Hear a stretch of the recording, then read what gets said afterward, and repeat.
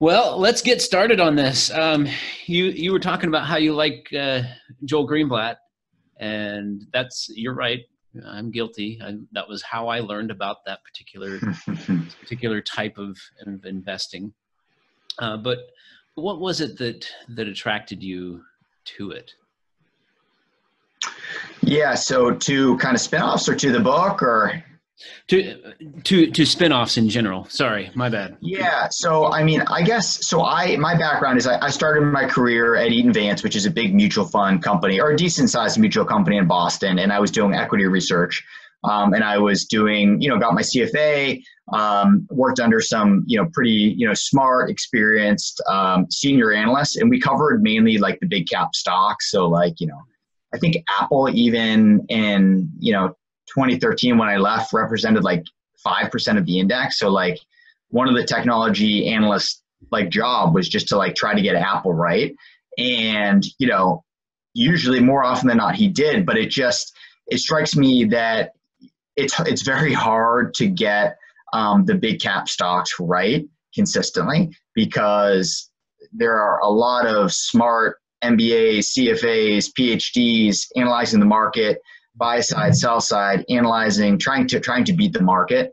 And so, it just struck me as it was hard to do. And you see that, the vast majority of mutual funds don't outperform the market before fees, never mind after fees. And that's, of course, why we've seen, the huge secular growth of index funds and ETFs.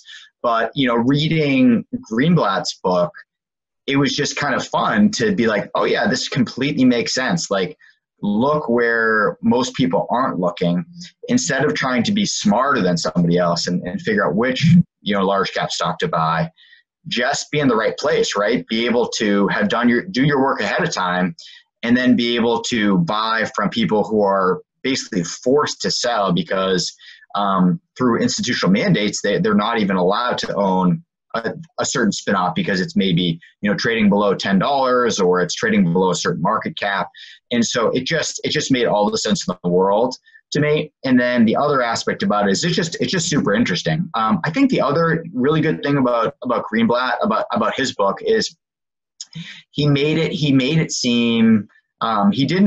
make it seem overly complex.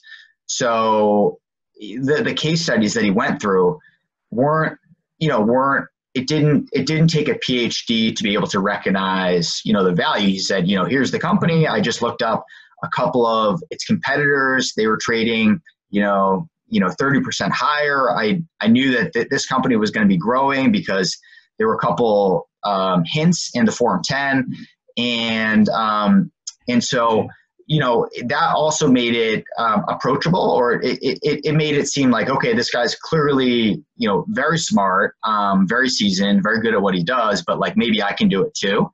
And so I think just seemed really interesting, an inefficient asset class. And then the fact that it seemed like if you're willing to do your work, you don't have to be super brilliant.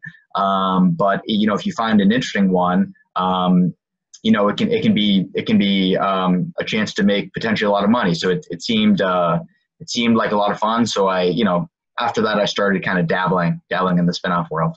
Yeah. That's pretty cool. That's pretty cool. Your path has been very similar to my own.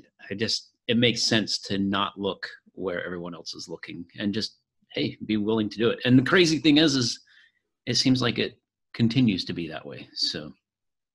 Yeah, definitely agree.